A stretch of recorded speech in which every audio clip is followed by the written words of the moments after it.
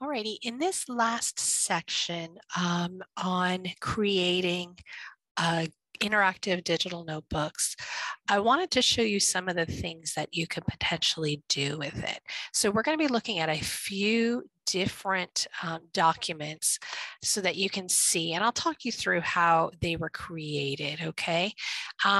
So with your really, really young ones, you may want to create just one document and the students would all log into that same document and they would then go to a page. The first page would have buttons like this. So here we go. We have, I'm going to delete, oops. I'm going to shift back out and go, there we go. I want to delete that little sticky note there. So you'd have the buttons. The student would then find their name, and then each of these would be a link to a page in the document, and the student would only work on that document. So again, that's using the image buttons. So the insert an image, there we go, insert a shape. There you, and you have all the different options there. You can see there is a button shaped one. It looks like a frame. That works really well. So that is a way that you can create a document for your students. Something else that you want to remember is that when your students are working on a digital interactive notebook, they will be working on it in the workable format. They are not going to be working on it in presentation mode. So that when you think about that, you actually have a much bigger page to work with than you would just the slides. So that means you can add notes, information on the sides. And there, like I said, there is a tool, a shape under shapes. There you go. There, right there.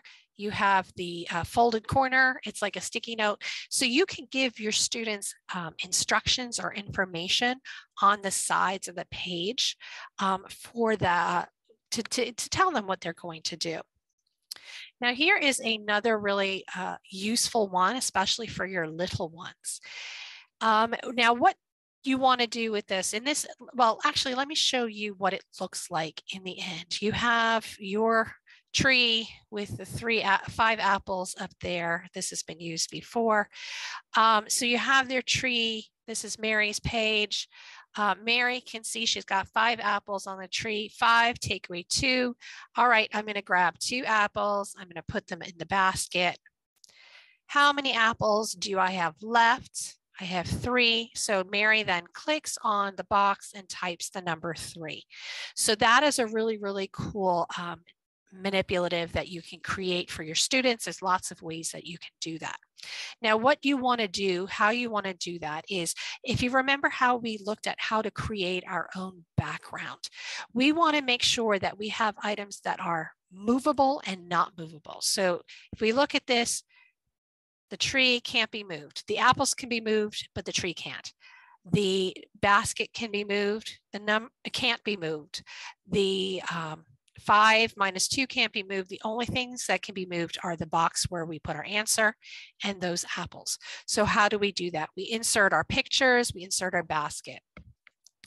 Now, maybe we've already found our apples that we're going to use. Let's deselect that and that, oops, deselect some items. So I've got my apples. I'm actually going to move them off screen.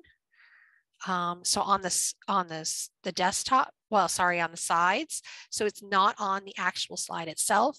I then can go and do the file download to JPEG and put in save that, reload that as my background again, and then reinsert those items in the place that I want them to be. So there we have a manipulative. Another thing that I often do is, in this case, it's very clear where I want my students to type.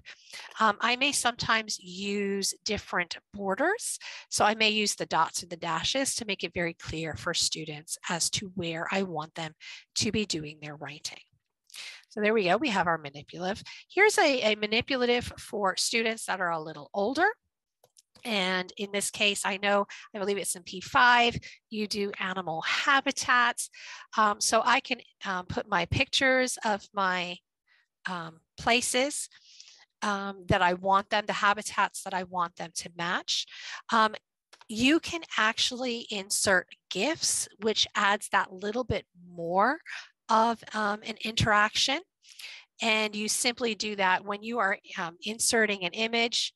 You get your GIF. I like to go to giphy.com, get the URL from the GIF that you want, and then insert by URL and add it in that way.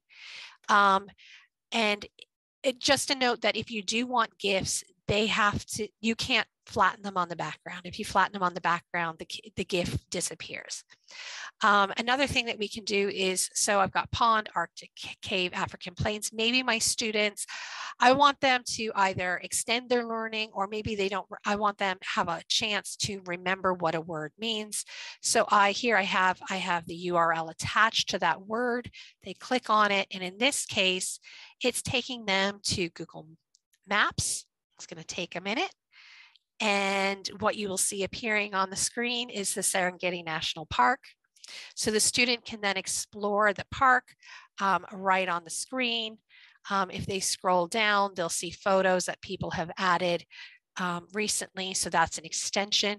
If maybe it's a vocabulary word and you're not sure that your students all remember what that word means, you can do a link on that word so that they can click on it and refresh themselves, watch a video, go to a web page that reminds them what that word means.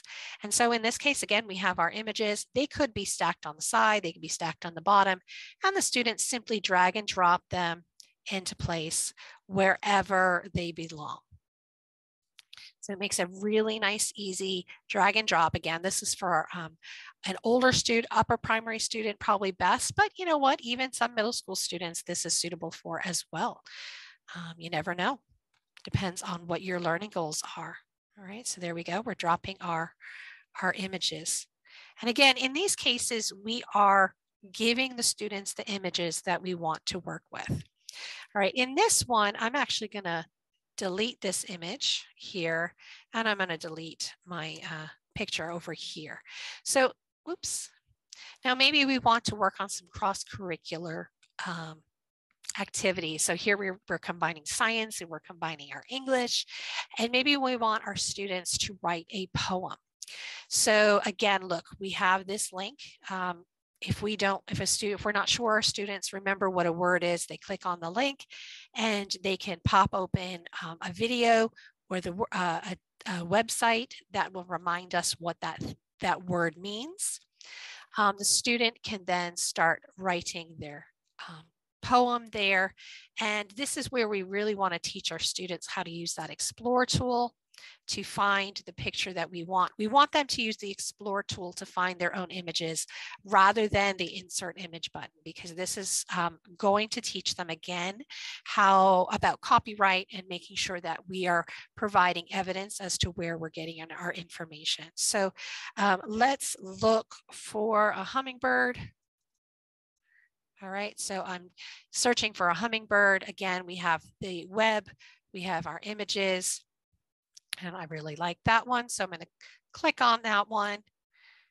It pops up big if I single click in it, and then I can insert it, or I can hit that plus on the side next to the picture.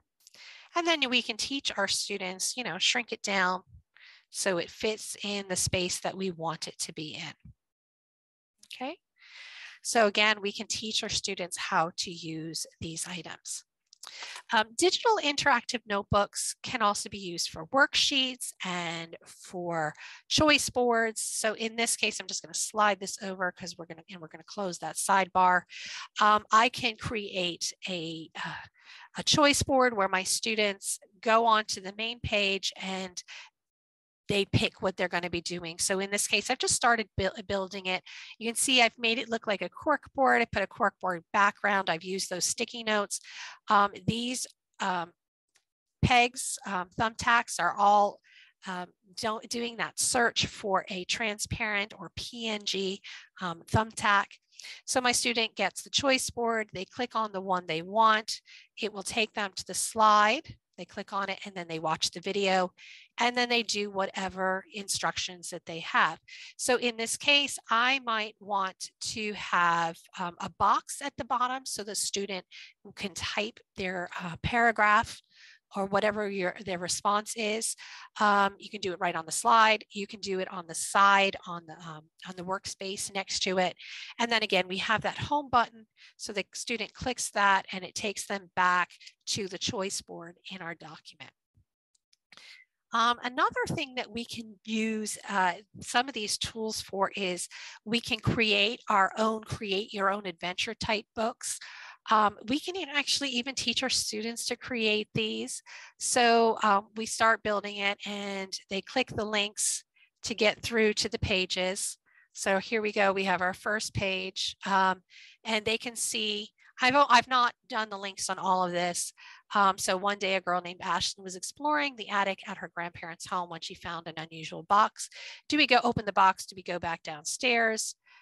So in this case, we decided to open the box and it takes us to the next key. So we can build, our children can build our own, make your own stories, or we can build them for our students. And what's really, really cool is if you add in that voice component,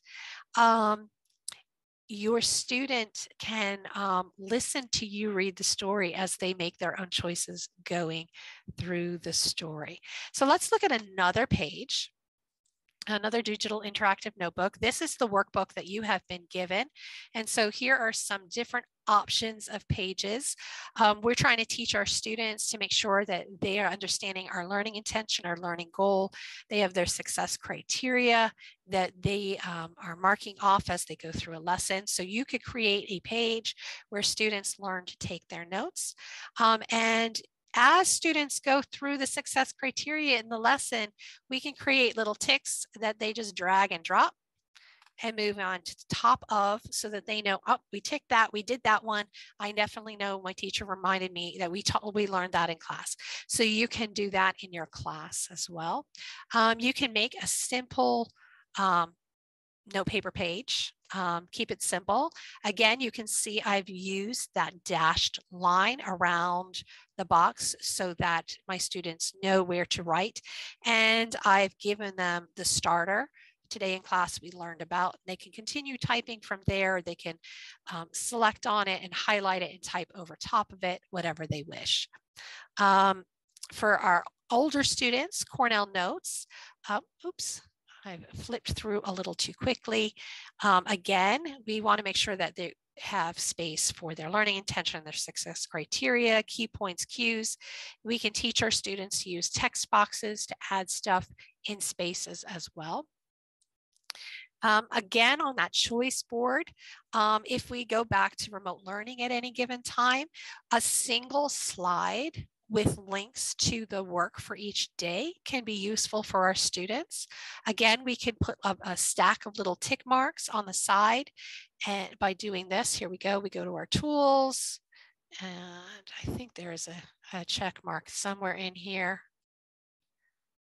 If not, you can just go and search for an image. Here we go, search the web.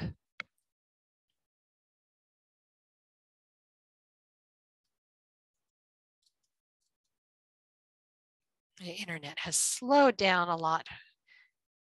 All right, check mark PNG, I search. Oh. So there we go, I can find one. Here's a nice green one, drag it on. I could literally can just drag it on if I wanted to. Shrink them.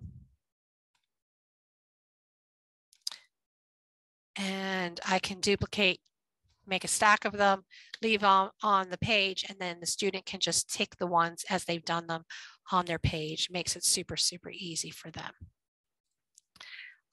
You can also create your own graphic organizers using Google Slides. And in this case, if you do it on an 8.5 by 11 page, I wouldn't recommend doing more than one graphic organizer on a page, of course. But if you do it on a Google slide, you can then print it off and use it in class down the line. So you have a digital version of it and it's just printed off and you can use it in class. So here we go. We have a T-chart, we have a plot diagram with character, information, setting, theme, etc. there we go for vocabulary. We put our word in the middle, and then student activity where they're finding words, parts of speech, is like, is not like, so synonyms and antonyms, prefix, root, suffix, etc.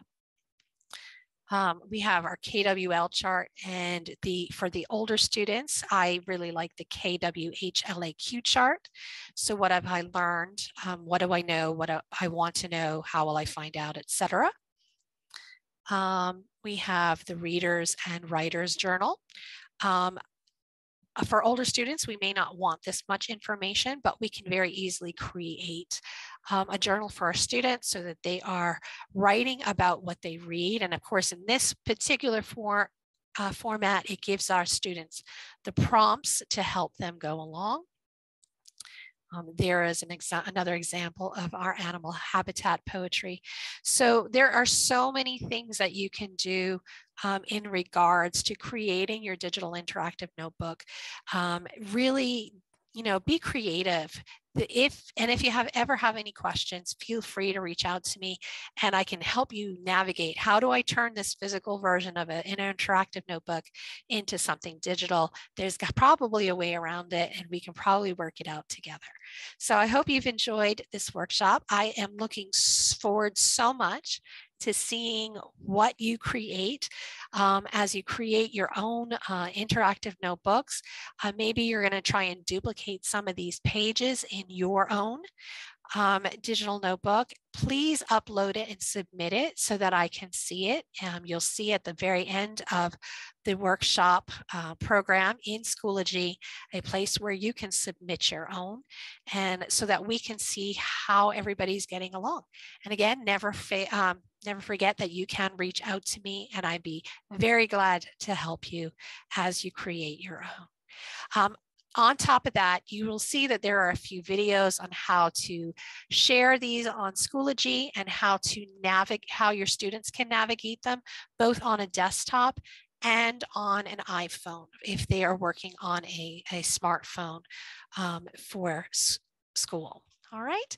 Thank you again for joining us and have a wonderful day.